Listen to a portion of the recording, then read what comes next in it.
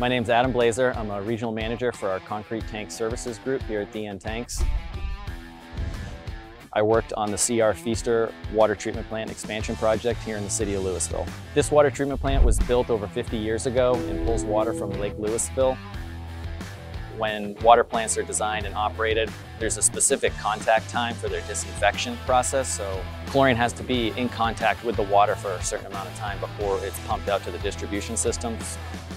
There's a series of baffle walls that allows the water to flow through a channel inside the tank, almost like a pipe.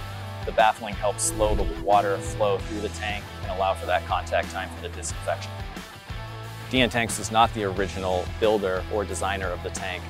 Over time, the tank was over 50 years old. It did develop some leakage, and DN Tanks also offered a solution to the city to install a new coating system on the interior of the tank to solve that leakage issue. As we were kind of developing this project, we realized that the capabilities that DN Tanks has to both design tanks and do the modification work on existing tanks is where we're looking to really improve existing infrastructure. And it's just also working with our clients, building good relationships and letting them know that we can help them with new tanks, we can help them with existing tanks, and we offer a lot of different services for them.